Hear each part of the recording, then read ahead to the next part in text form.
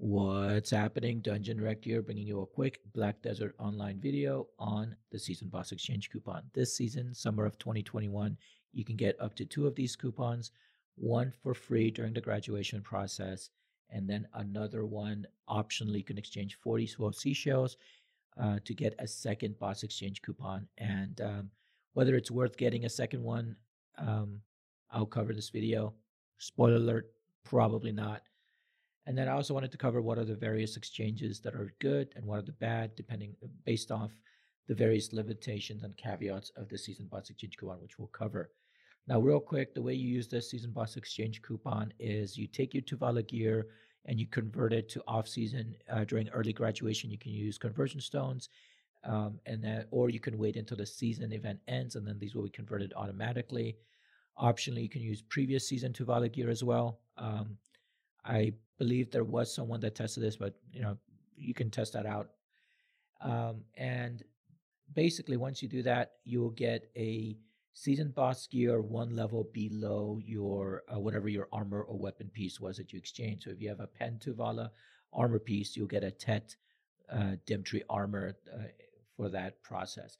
Now, for weapons specifically, they're useful because you get a box when you could use this coupon, and that box can be opened on any other class so that you can then get the class-specific weapons for your main class or whatever other class you want to try. So that's really what I use them for, but we'll go over all of those in a little bit. Now, I did have a link in the description below. You guys can feel free to make a copy of this as usual. And before getting into what are the great picks, I just wanted to let you guys know 3 pieces of key information that will help make that you really should know regarding the Season Boss Exchange coupon. First off is these armor and weapon pieces exchange exactly to the ones on the right. So there's no way to get ergons or anything else other than Western Sioux, which is a shame because these kind of suck, especially for the builds that I have. Anyways, the second is that you will not be able to sell these in the marketplace, even if you enhance the pen. So even if you enhance the pen, you will not be able to sell these to the marketplace. There is a slight exception to the rule, which we'll cover in a little bit. And then thirdly, the weapon and armor pieces, no matter what you exchange it for, will be exactly the same, except one level lower in terms of stats. So a Tet Dandelion, for this example here, will have the same stats as a Pen Jordan, even the item effect and so on. I don't believe there are any hidden or magical stats when you're using the Season or Boss gear. If there is, please let me know in the comment section below and I'll try to update this video. But here are 2 examples. The only difference with this example is this screenshot was taken from the marketplace, so you will not be able to sell them. I just didn't convert these myself.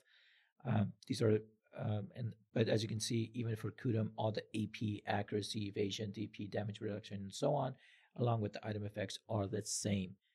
So that kind of brings the question: what are these really used for?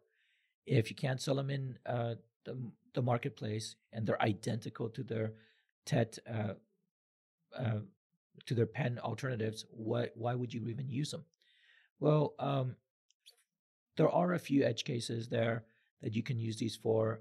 They're usually used for basically progressing as a little bit of a help to progress to your gear. For weapons specifically, you can use these, like I said, to open on another character or another class to have so your main class can have a backup weapon when they're enhancing, and they won't lose effectiveness if they take a Tet and try to enhance it to a Pen, and after a little bit of a bad luck streak, they end up getting to a duel. You can then just use the equivalent, the boss gear that you had exchanged it for. Other than that, there is one other alternative which I'll go into. People also use this for fail stacks, building fail stacks for boss gear. When you get up to a certain stack, you should be using boss gear to make sure you fail and get that. So that's really what the usefulness of this is. So let's go into the actual picks. For the first 3, the armor pieces specifically, there's really no need to convert these because you can use these on any other class. They're not class restrictive or whatever. Um, and also Mexican shoes and guyets, I just you know I just dump them on a alt, to be honest, because they are inferior to ergon shoes, or for in terms of helmet, Griffin Helm or Heaves are much better alternatives for most builds. For Beg's gloves, I use this for on my main, um, without converting it, of course, to just as a backup in case I blow up my bags. So I have a different bags, not seasonal, that I'm enhanced, and if I blow it up to try, then I just can use my Tuvala armor without losing any stats there until I can grind back up to Tet. And really, these are not effective. Even if you enhance these to pen, some people do like to enhance these to pen just so that they can get a pen really fast using cron stones and just force it. You are getting a free TED, so some of the sunk costs might be offset in terms of the armor stones and the fail stacks and cron stones. They may be offset. I believe these are worth about anywhere from 1.5 to 2 billion. So, you know, your dealer's choice. And then let's go into the Tuvala armor. So this will be a little bit long because there is a special edge case for this dim tree armor that you can use. You can basically get Fallen God armor, which is the end game gear as of now for Black Desert. And the way you do this is you basically take the pen Tuvala, exchange it for a Tet, and then enhance it to pen using armor stones, fail stacks, cron stones, and so on. And then you get to a pen, then you invest thousands upon thousands of Kaffir stones to get a pen dim tree armor. Then you can go through a quest line which will require more mats, like a 600 million silver flame of despair. Then and only then, once you get the Fallen God armor, you can put it in the marketplace if you choose. But having gone through all that trouble, I don't know if it would really be worth it. Now that is there is a caveat here. This is not a recommended pick, and the reason for this is because you're going to need about 1,000 additional Kaffir stones compared to red nose, which you can follow the same progress on. So you can save yourself quite a bit of money by buying a Tet red nodes, investing Kaffir stones, and basically save yourself about 1 billion. So let's get into that. I have a little bit of calculation on the side here. So the total number of Kaffir stones needed for dim tree are 8,260. For a pen red nose, you're going to need 7,224 for a difference of 1,036. So taking the cost of Kaffir stones at the time of this recording was 2.8 billion. So you're going to need 23 billion silver for dim tree compared to the pen red nose, which you only need like 20 billion or so, which will give you a difference of about 2.9 billion silver. Now, the prices can fluctuate depending on the cost of Caffras. So technically, you could buy a Tet Red Notes straight off the marketplace, which was 2 billion at the time of this recording, and enhance it to pen and go into that, and then basically get your save yourself almost 1 billion silver. So the actual amount is 880 million or 881 if you round up.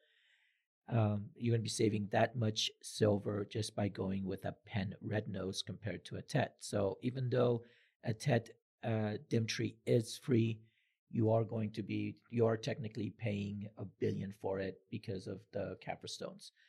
Now, I wouldn't recommend this to be your first choice.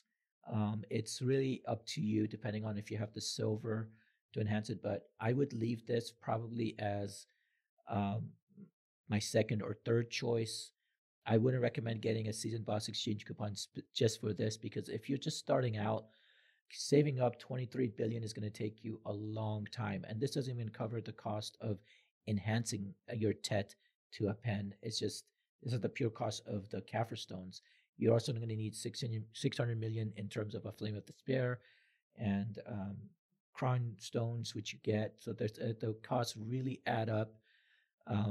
So this can be a decision you guys can put for another season, because seasons do happen once or twice a year. So by the time you have all of those available and you're ready to get to your Fallen God armor, you can uh, get another one of these for free during that other season event. So just a little bit of note there if you guys are intending to use this dim tree armor, because it's really not worth it unless you are and you're willing to pay the extra 1 billion silver. Anyways, let's go into the Tuvala main hand awakening and sub weapons. Like I said, I use these for basically getting backup weapons as I'm enhancing my other Zarka weapon or Dandelion 2-pen. If I blow them up and get to duo or try, then I can just use these temporarily. I would not enhance these to pen. The first one I would get is a Tuvala sub weapon to a Tet Kudum, just because Kudums are very useful. And if you end up blowing up your Kudum, you lose a lot of AP and a lot of various stats. So, and also, there's no Black Star equivalent with Kudum. So this is the last thing you're going to upgrade to pen anyways. So you can just leave it as Tet in your inventory and then just focus on your other armor weapon pieces. And yeah, that's really it, guys. Now, whether I would get a second season boss exchange coupon, I would not. Even if I was going to get a second one of these, these seasons come by so often that it's really not worth it unless you don't find any use for other pieces. For me, last video, I talked about Spectre's Energy, which is one of the pieces you can convert for, I believe, a 30 from the Swell Seashell video. And that can help you get a Black Star weapon very quickly compared to, and you don't have to grind it. Those are just a pain to grind for. So the usefulness of getting a second one of these is pretty limited. Anyways, guys, if you found this video helpful, please like, subscribe, share. And as always, thanks for watching.